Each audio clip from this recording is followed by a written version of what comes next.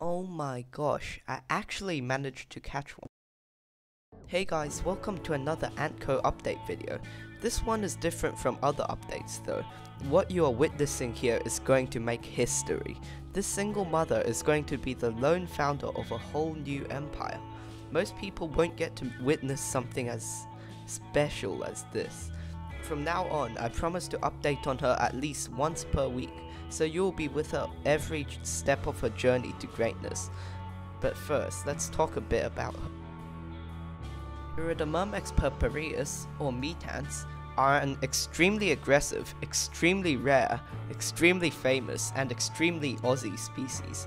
They are most often found in the outback, though I caught mine in a suburban area, and are known for their love of meat. Their workers look gorgeous, iridescent with a striking purple head and thorax, and a black abdomen with a hint of green.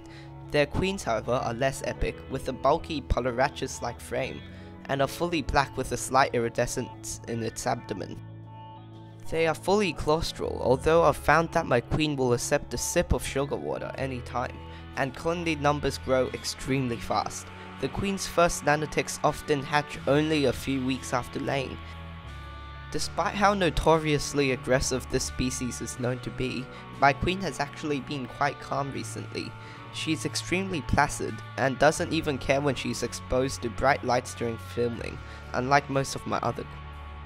Well, that's it for now. Stay tuned for more content.